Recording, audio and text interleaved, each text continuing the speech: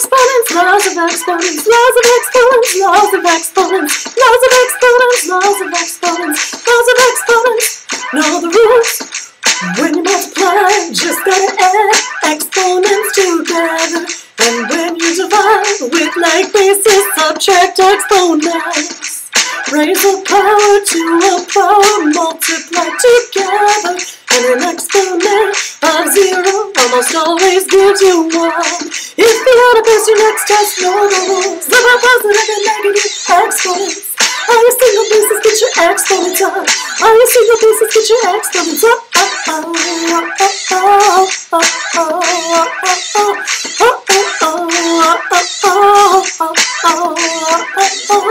Now if you've got a fraction in your exponent, the denominator is logically alphabetical. What do you really have? So the square root of 5 is 5 to the 1/2. 16 to the 1/4 power is 2.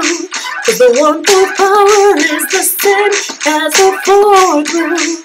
For other fractions that are exponents like 2/3 or 4/9, numerator is the power, denominator's the root.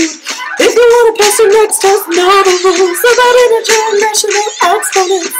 All your single bases, get your exponents up. All your single bases, get your exponents up.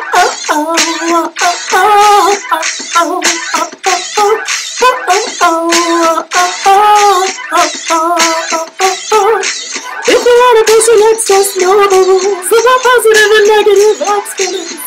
All your single bases, get your exponents up. All your single bases, get your exponents